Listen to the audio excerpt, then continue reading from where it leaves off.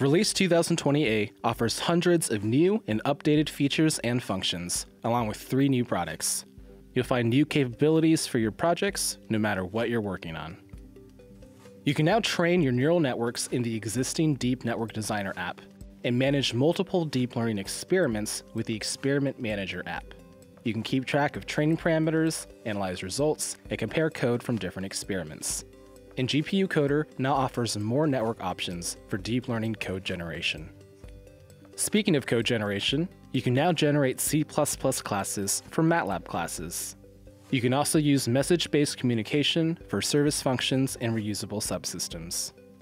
It's now easier for automotive engineers to create driving scenarios using imported road data from high-definition geographic maps, and to optimize shift schedules for performance, fuel economy, and emissions analysis.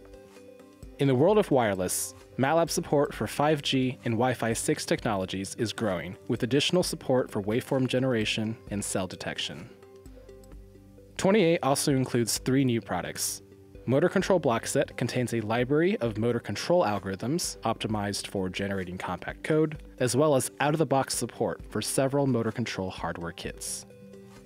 With Simulink Compiler, you can now share your Simulink simulations as standalone executables, functional mockup units, and web apps.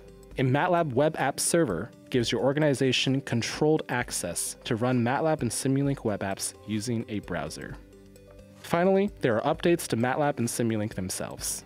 MATLAB provides improved support for non-ASCII character sets with default UTF-8 encoding, new graphics customization capabilities and new chart types for visualizing data, and live editor tasks for interactively retiming or synchronizing timetables, and stacking or unstacking table variables.